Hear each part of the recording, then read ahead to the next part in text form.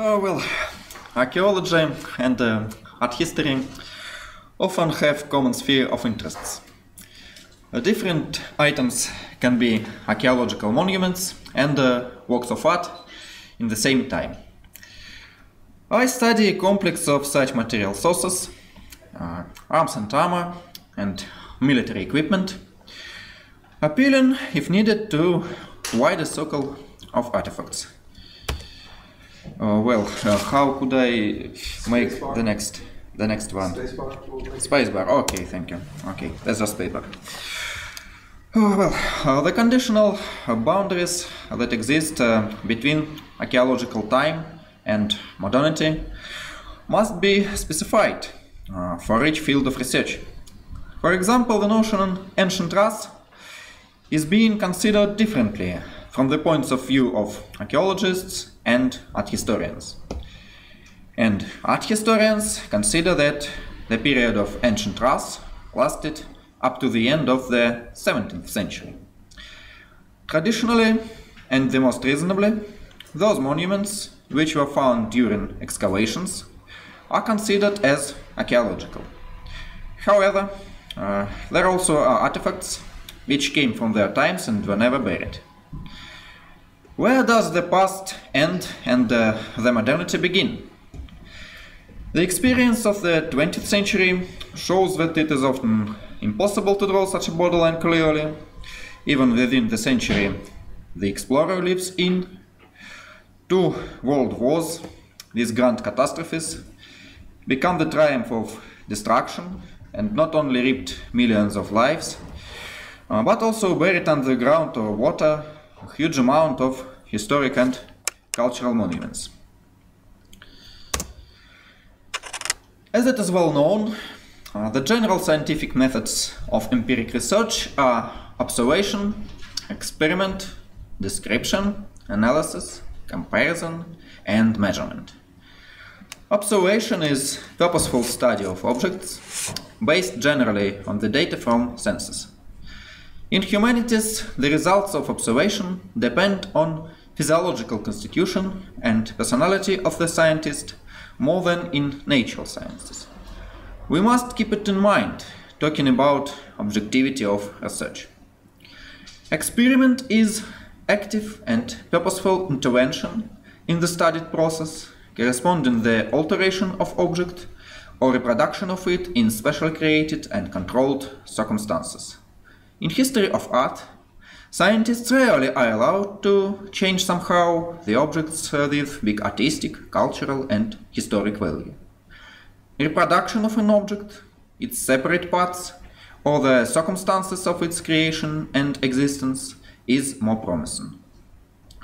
Such methods as description, analysis and comparison take the first place in the studying of works of art. They are logically connected with observation and each other. Description is cognitive operation consisting of fixation of the results of experience, be it observation or experiment, with the help of definitive systems of designation accepted in science. Art historian stares at the work of art fixedly and from different sides, trying to note its unique features as well as typical. Then he begins the analysis. According to the definition accepted in contemporary logic, analysis is real or mental division of the object into components. It exists in the necessary connection with synthesis, combination of these parts into the single organic whole. The result of the synthesis is not the initial object, but something perfectly new, the knowledge of the researcher about the object. Cognitive operation detecting the similarity or difference of objects is called comparison. After describing and analyzing a work of art, the researcher compares the results with the data about other works of art, by any means connected with the first, belonging to the same field of study with it. Ornaments on arms and armor can be compared with each other, as well as with ornaments from other fields of applied, visual, monumental decorative art. Comparison of ornaments by regional principle is no less important. Ideally, with the help of actually unified method, description and analysis, art historian must get clear knowledge about the object of his or her research, its characteristic features, and differences from other analogical objects, and so on. Measurement is a set of actions executed with the help of definite means, with the purpose of finding the numeric meaning of the measured quantity in the accepted units of measure. It is also well known that humanitarian knowledge rarely is clear and accurate. That is why art and culture historians must remember the words of one of the founders of hermeneutics, Hans-Georg Gadamer, who insisted on that no one alone can cognize and report the truth, and that is why it is necessary to fully support the dialogue, to let the otherwise-minded say his word, to be able to internalize what he said. Hermeneutic notions of understanding and interpretation, inseparably interconnected, have doubtless value for the methodology of art and culture studies. Understanding is always interpreting, and interpreting understanding, stated Gadamer. He added that understanding is possible only as applying, correlating the content of the text with cultural, intellective experience of contemporaneity. So, interpretation of a text is not the recreating of its initial meaning, but the creation of the meaning in you. We must remember also one of the achievements of semiotics, expressed by Yuri Lotman. The notion of possibility of one ideal language as optimal mechanism for expressing of reality is an illusion. Minimal working structure is the presence of two languages and their inability, each one separately, to reach the outer world. Lotman used the pair contrast languages, for example sound and written, verbal and pictorial, and so on, to illustrate this point from different sides. Methodology of art history stands on the three whales: description, analysis, and comparison, or comparative analysis. Working the complex of works of art, scientists draw conclusions about their commonality in appearance and its causes. The notion of style is necessary here, but it is also conditional. Some researchers consider it possible to distinguish only so-called big styles, like archaic, antique, Roman, Gothic, Renaissance, Baroque, Classic, Modern, and so on. These styles are connected mostly with Western European territories, and this creates big problems when someone tries to adapt them to other regions. For example, ancient Rus, or be it Moscow Rus, or Russia itself. There is also the growing tendency to distinguish the small, local styles in the context of separate regions or techniques. Stylistic groups are built chronologically, with the help of big styles as accessory indicators, kind of crutches. Archaeology deals with such a subjective notion as style significantly less, although it also cannot manage without it at all. Strictly speaking, wherever the scholars must deal with art, or be it decoration or ornament, it is necessary to distinguish definite groups by artistic appearance, make not only chronological and typological, but also stylistic division. Working on the theme of ancient Russian arms and armor decoration, I applied the methodology of art history to sufficiently representative complex of artifacts from the 9th to the 17th centuries. I often dealt with objects originated from archaeological excavations. In particular, such are almost all the artifacts of the 9th, 15th centuries. All of them somehow or other were studied by archaeologists, and in the result was created, for example, significant typological system of Anatoly Kirpichnikov. Concentrated on the stylistic analysis in my PhD thesis, I gathered 320 items of arms and armor of the 14th, 17th centuries in the United System, based on the features of their decor.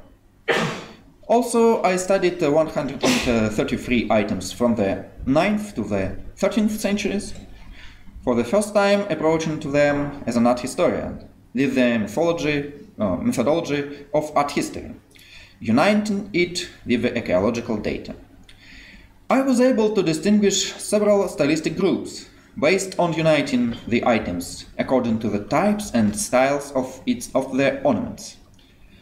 I distinguished the stylistic groups with geometric, floral, zoomorphic, anthropomorphous, abstract, and floral abstract ornaments. Almost all of these groups, except for anthropomorphous, continued in the 16th and the 17th centuries. Items of different topological categories often were placed in one stylistic group. According to well-known definition, ornament consists of rhythmically ordered elements. It is used for decoration of different wares, connected with the surface, which is decorated, organizes the surface visually, operates with abstract forms or realistic motifs, often stylized, or sometimes schemed almost to incognizance. Such notions as element, motif, and composition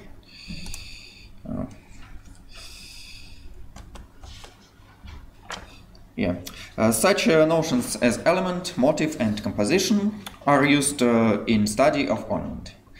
Any separate part of ornament is called element, and several elements constituting the repeating part become motif.